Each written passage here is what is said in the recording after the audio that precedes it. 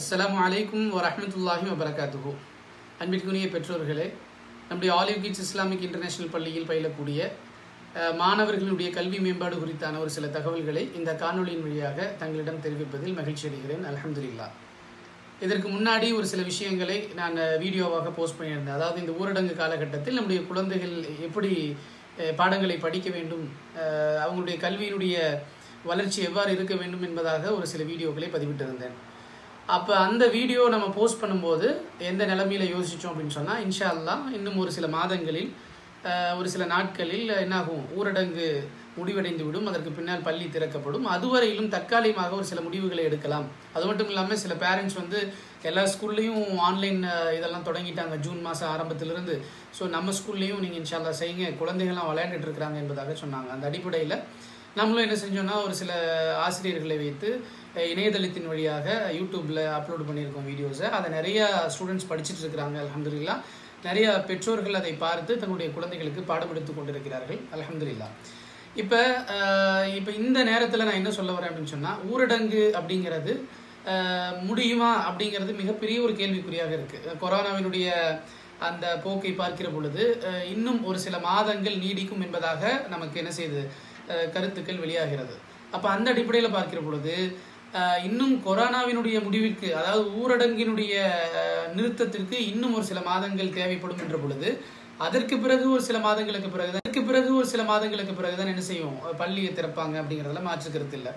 சரி, அப்போ பள்ளி எப்போ தான் திறப்பாங்க அப்படின்னு பார்க்கும்போது அக்டோபர் அல்லது நவம்பர் அல்லது டிசம்பர் இப்படியாக நிறைய பேர் நிறைய விஷயங்களை சொல்கிறாங்க. இன்னும் பார்த்தீங்கன்னு சொன்னால் ஒரு சில பெற்றோர்கள் இந்த வருஷமே ஸ்கூல் இருக்காது அப்படிங்கிற மாதிரி சொன்னாங்க. பட் அப்படி இருக்கிறதுக்கு வாய்ப்பே இல்லை. கண்டிப்பாக இன்ஷா அல்லாஹ் ஒரு சில மாதங்களில் பள்ளி மிக விரைவில் திறக்கப்படும் இன்ஷா அல்லாஹ். ஆனால் நான் என்ன சொல்ல வரேன் அப்படின்னா, இப்போ அக்டோபரில் ஸ்கூல் ஓப்பன் ஆகுது, அல்லது டிசம்பரில் ஆகுது, அல்லது அடுத்த ஜனவரியில் ஆகுது, அல்லது இந்த ஒரு முழு வருடமும் பள்ளியே இல்லாமல் போனாலும் நம்மளுடைய குழந்தைகளுடைய இந்த கல்வியாண்டினுடைய நிலை என்ன அப்படிங்கிறது ஒரு மிகப்பெரிய சந்தேகமாக இருக்கும். சில பெற்றோர்கள் யோசிப்பாங்க, இந்த வருஷம்தான் நமக்கு ஸ்கூல் இல்லை, ஸோ நம்ம ஃபீஸ் கட்ட வேண்டியது இல்லை, அப்போ அடுத்த வருஷம் நம்ம குழந்தை என்ன செய்வான், எந்த வகுப்புக்கு போவான் அப்படிங்கிற மாதிரியெல்லாம் யோசிப்பாங்க. பட் ஒரு கல்வி நிலையத்தினுடைய நிர்வாக பொறுப்பில் இருந்து கொண்டு, ஆசிரியர் என்ற ஒரு கண்ணியமான பொறுப்பில் இருந்து பார்க்கிற பொழுது எங்களுக்கு அந்த கவலையெல்லாம் இல்லை. இந்த ஒரு வருட காலத்தில் அல்லது ஒரு சில இந்த விடுமுறை காலகட்டத்தில் குழந்தைகளினுடைய கல்வியினுடைய நிலை தரம் எப்படி இருக்கும், அவங்க படித்ததெல்லாம் மறந்துடுவாங்களே அப்படிங்கிற ஒரு மிகப்பெரிய வருத்தம் எங்களிடத்துல இருக்கிறது. ஒரு சாதாரண லீவ் விட்டாலே 2 மாதம் லீவில் மறந்துட்டு வர்றாங்க.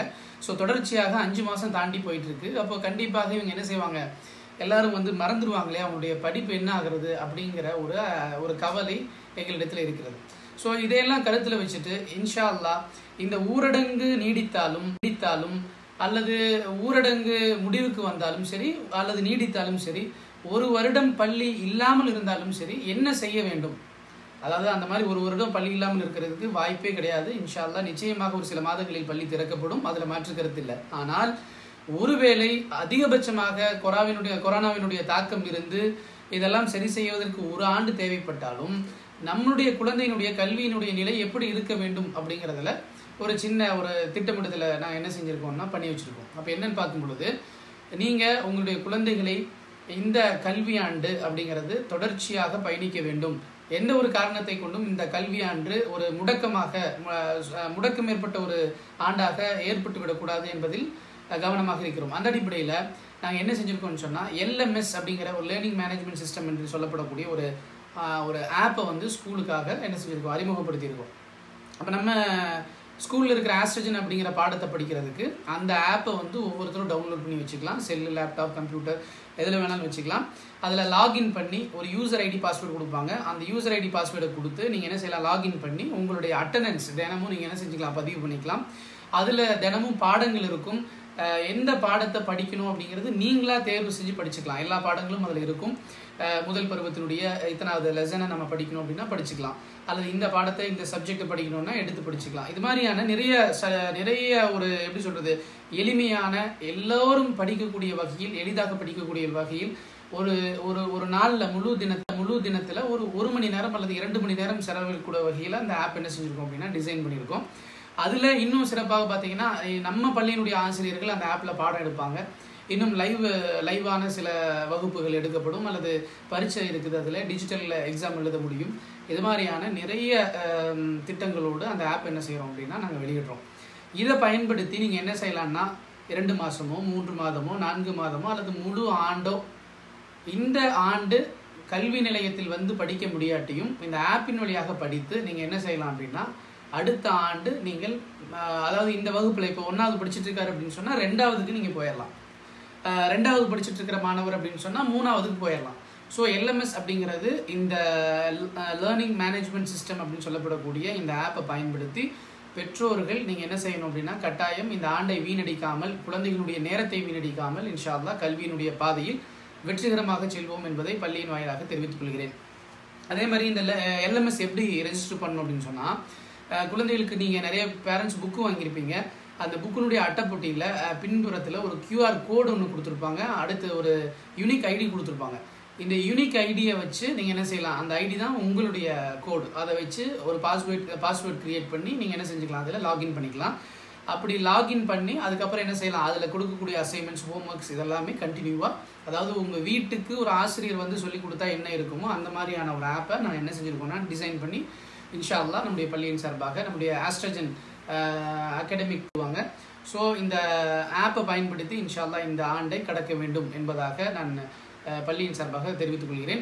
இன்ஷா அல்லாஹ் மிக விரைவில் இதெல்லாம் குணமடைந்த பிறகு செப்டம்பரில், ஆகஸ்ட், செப்டம்பர், அக்டோபர், நவம்பர் ஏதாவது ஒரு மாதத்தில் பள்ளி திறக்கும் என்று சொன்னால் அதோட LMS முடிச்சுக்கிட்டு நம்ம என்ன செய்யலாம், தொடர்ந்து பள்ளியில் மேற்கொண்டு அந்த படிப்புகளை தொடரலாம் அப்படிங்கிறதையும் நான் தெரிவித்துக் கொள்கிறேன். அதே மாதிரி ஒரு சில பேரண்ட்ஸ் வந்து இன்னுமே இந்த ஆண்டினுடைய துவக்கம் எப்படி, அதாவது இந்த ஆண்டில் தங்களுடைய குழந்தைகளை இன்னும் பதிவு செய்யாமல் இருக்கிறார்கள்.